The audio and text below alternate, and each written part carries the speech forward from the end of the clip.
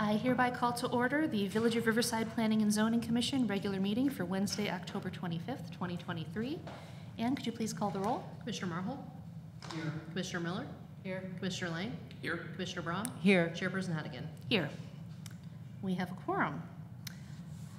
All right, the first item we have, visitors, petitions, citizen requests, and communications. There's no one present in the audience to speak, so we can move on to the liaison report. And do you have a village board update? Sure, just more of a housekeeping issue. The rezoning application related to the development of 28 and 30 East Burlington, the applicant would like to have the village board consider both the rezoning and the special use applications together. To comply with village code, the commission's recommendation will be delivered to the village board during their November 2nd meeting. And so per village code, the board then has 6 months to make a decision on that. So again, the special use will come back before you during your November 29th meeting. We'll have your recommendation, and then both of those applications will proceed together with your recommendations to the village board. That's all I have.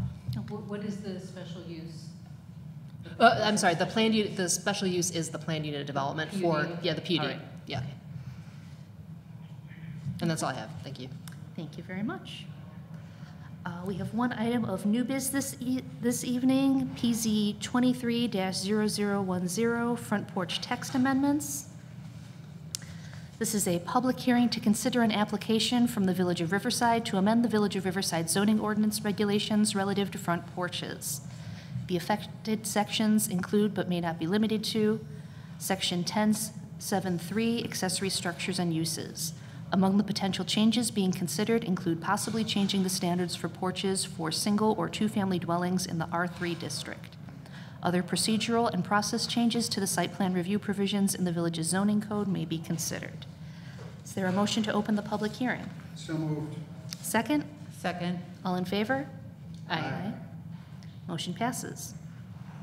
Notice of the public hearing was published in the Landmark on October 4th, 2023, and will be marked as an exhibit.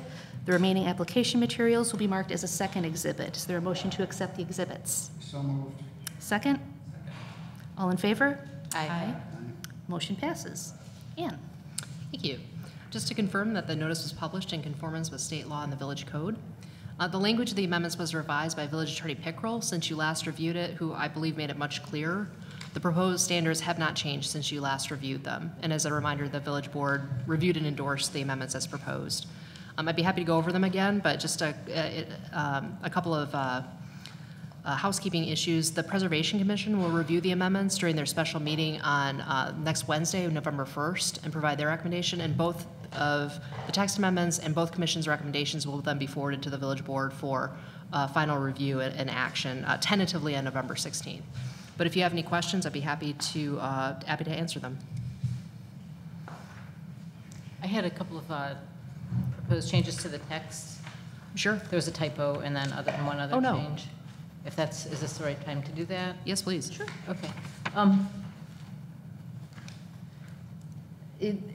The beginning starts except as otherwise provided herein, and I'm assuming that's to reference the new language. That's correct. I thought that might be better either by saying except as, like specifically saying in subparagraph A, because it's a very long first paragraph, or else putting it after the sentence that ends, be closer than 20 feet from the street lot line, except as provided in subsection A.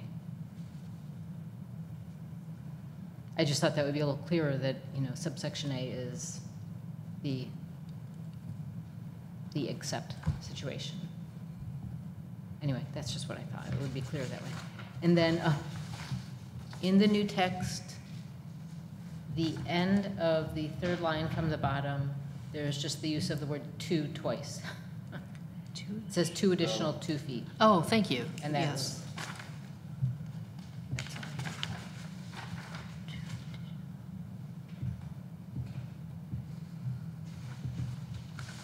That's all I have. Should that be a maximum of an additional 2 feet? Yeah, probably. Take out that second 2, I would guess. Yeah. I believe it is. It's supposed to be an additional 2 feet. Got it.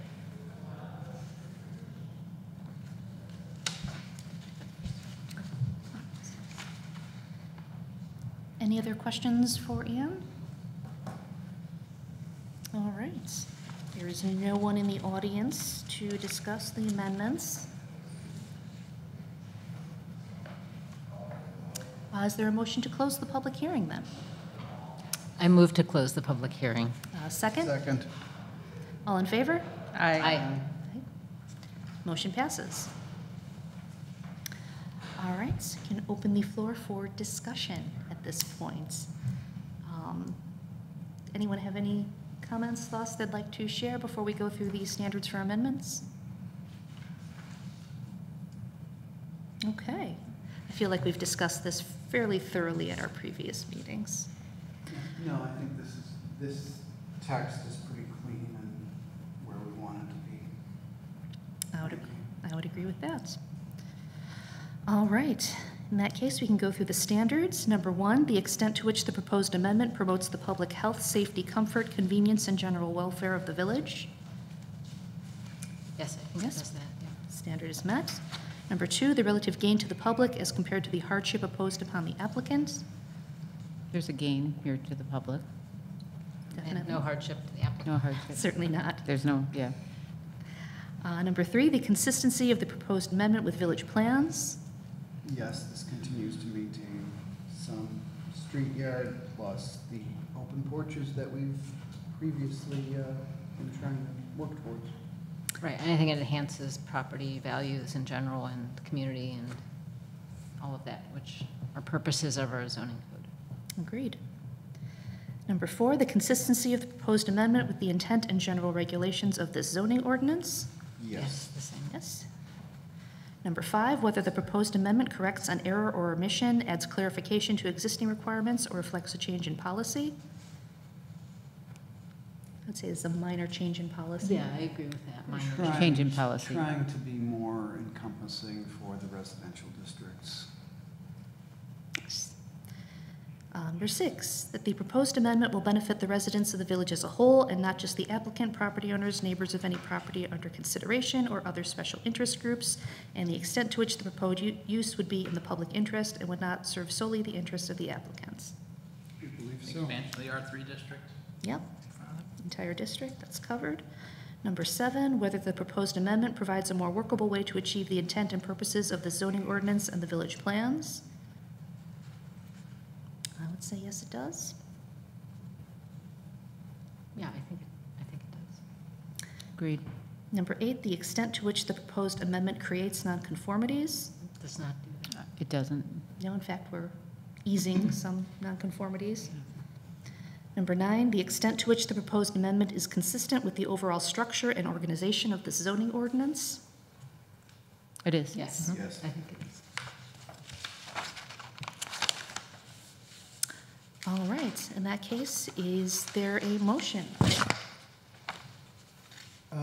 Yes, a motion to approve the text amendment as presented with the edits that have been added. Is there any additional discussion? I'm sorry, is there a second? I second. Is there any additional discussion? I would just say that I think some people might look at this and say make some reference to Olmsted's general plan, and we shouldn't be doing this and all the rest. And I just think that these areas, the one area, most of the properties are not in Olmsted's general plan, and then the area on Burlington is, but they were plotted out as small lots. So this is simply, these were not areas where you would have large rolling lawns. And so I think reducing the street yards for the purposes of having these unenclosed porches on these select properties is a benefit and is not inconsistent with the general plan. Very good points. To your point, I would say I'm not in support of this concept that the area was not in Olmsted's general plan, because we're looking at the village as a whole. But in support of what you're saying, Yeah. this does support the idea of the open, communal, Mhm. social building Yeah, that right. the plan is supposed to Community, supportive of address. community and Yes. interaction and all the rest. Does this go to the preservation? Yeah, it'll be at the next week's special meeting of So preservation. they will be able to review Yes. better than we can the issues of the general plan. All right, any further discussion? No. Ann, please call the roll. Sure. Commissioner Marhol? Aye. Commissioner Miller? Aye. Commissioner Lang? Aye. Commissioner Braun? Aye. Chairperson Hennigan. Aye. Motion carries. We have no old business. Any information anyone would like to share? In that case, I'll ask for a motion for adjournment. So moved. All in favor? Aye. Motion passes. Meeting is adjourned. Thank you. Our next meeting will be on November 29th.